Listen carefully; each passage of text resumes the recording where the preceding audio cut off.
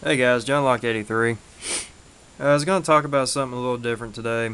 I was going to talk about the snake bite kit, which I have mentioned that I do live in Alabama. I do a lot of stuff outdoors, and from time to time there are going to be snakes in the field, especially when it's really hot outside. They really thrive on the hot weather, and they can really get around really good. Excuse me. This past weekend, I did a video response to Mr. Leonidas, why I got into bushcrafting, and I believe I've showed you all this in one of my little pouch videos that I did. And I gotta be honest, these things are conveniently priced for about $2 or $3, and they conveniently suck as far as a $2 or $3 kit goes. The way it's supposed to work, you stick it on your arm and it's supposed to attach and suck out the snake venom, and more often than not it really doesn't stick all that great. It's working pretty good right now, but it still does not create very much suction. And you do have two large suction cups and then a smaller one that is curved at the end where it can go around your finger if you get bit on your hand or whatnot, but this one really doesn't work at all, hardly. So this wasn't all that came in the kit. I actually did remove some of the items and put them in my little first aid kit that I carry when I'm out and about, because my Max Edition Versapack only holds so much, so I'm trying to save on bulk and cut down on size.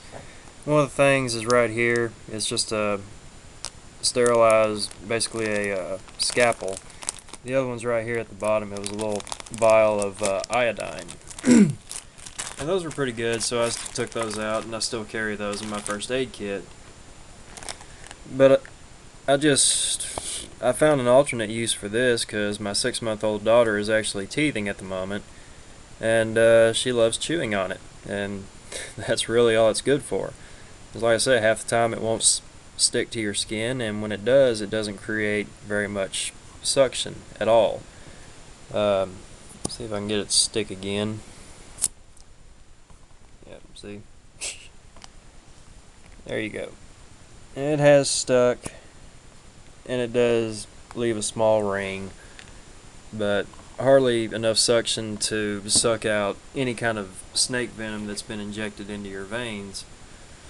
But what I would recommend is this Sawyer snake bite kit.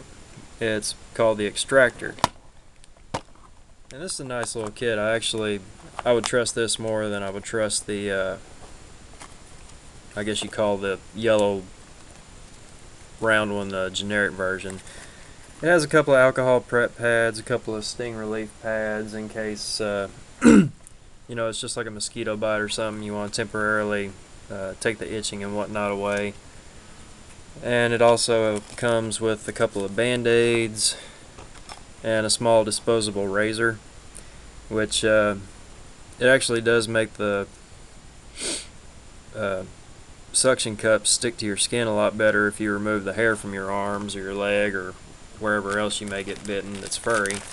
And that's part of why they include this little X-Acto knife in the other kit. Now the way the Extractor works, it's basically you have 4 suction cups here, and I took this little itty bitty tourniquet sort of gizmo. It's labeled as a tourniquet. I don't see it working all that great, but I threw it in here. It did originally come in this cheaper one.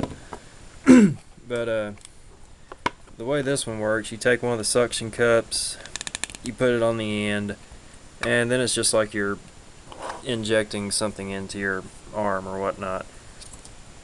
And you can see right there, that just sucked my skin straight into it. It's already starting to turn red.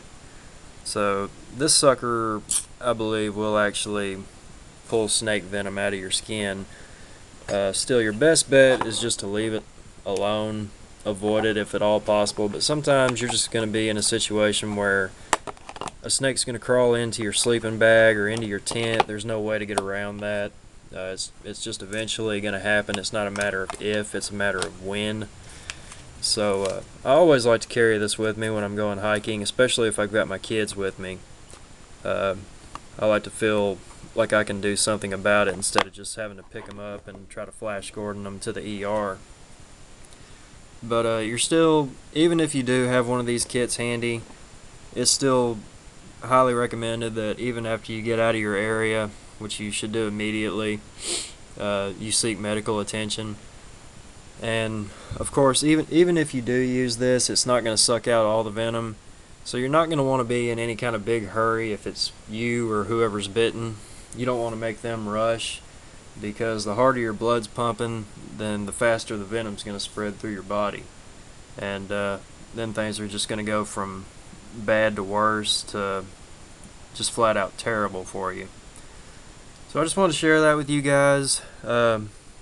The Sawyer Extractor, I've seen this retail anywhere from $7 to $10. There is a significant difference from this little $2 to $3 snake bite kit, but there's still the basic principle demonstrated here, which is you get what you pay for. This one's got a lot better quality. This one's just basically a couple of rubber suction cups that work half decent half the time. Like I said, I gave this to my daughter to chew on while she's teething. It seems to work really good. She really likes it. I don't, so we're just going to toss that aside. Yeah, she can have it when she gets back. This is the one I choose to carry. I know I showed y'all the other one in my other video, and I had full knowledge that it wasn't that great of a kit, but it's still one of those things that's better than nothing. And I have redone a lot of my packs. I'm going to be posting those up when I get a chance. But the Sawyer Extractor is the best way to go for snake bite emergencies or spider bites, insect bites, just anything that bites you that could cause severe skin irritation or affect your muscles or whatever have you. But if you're doing anything outdoors, I highly recommend you carry one of these with you, just as a simple precaution. But this is John Locke A3 signing out, about to head off to another glorious night of work at the salt mines. You guys stay safe, be ready, God bless you.